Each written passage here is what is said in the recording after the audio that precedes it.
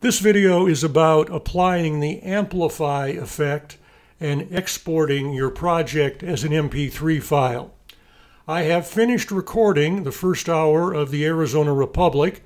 I've gone through and edited out all of those gaps where I took a break or had to correct a mistake. I've pressed Command F on my Mac keyboard, Control F on a Windows keyboard, so I can see my entire track on the screen, and I don't see any gaps, so I don't need to make any more edits. Now I'm going to go up to the very top of the screen, and I'm going to click on Effect. So these are my Audacity tools. I'm going to click on Effect, Amplify, and I see the Amplify window. I don't need to make any adjustments. I'm just going to click OK. So this effect will smooth out the audio level. I'll need to wait a few seconds as the Amplify effect is being applied.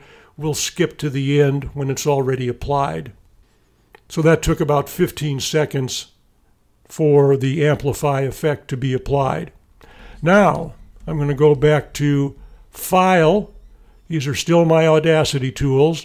File, Export, Export as MP3.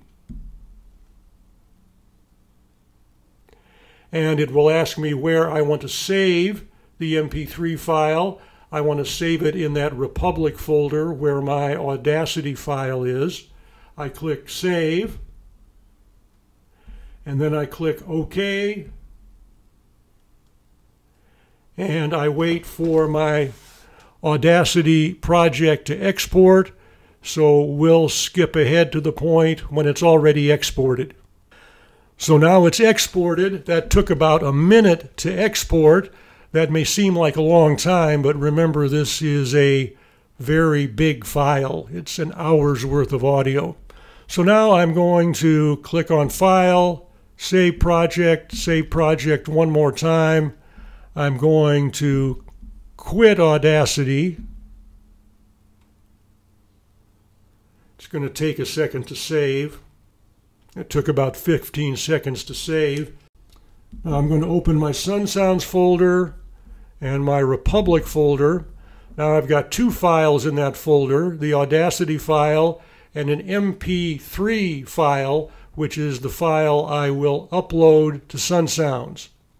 And I want to briefly open the MP3 file and play it to make sure it sounds okay. It's time to read the print edition of the Arizona Republic for Wednesday, March 16th. I'm your Sun Sounds of Arizona volunteer broadcaster John Kane. We'll start with the front page headlines.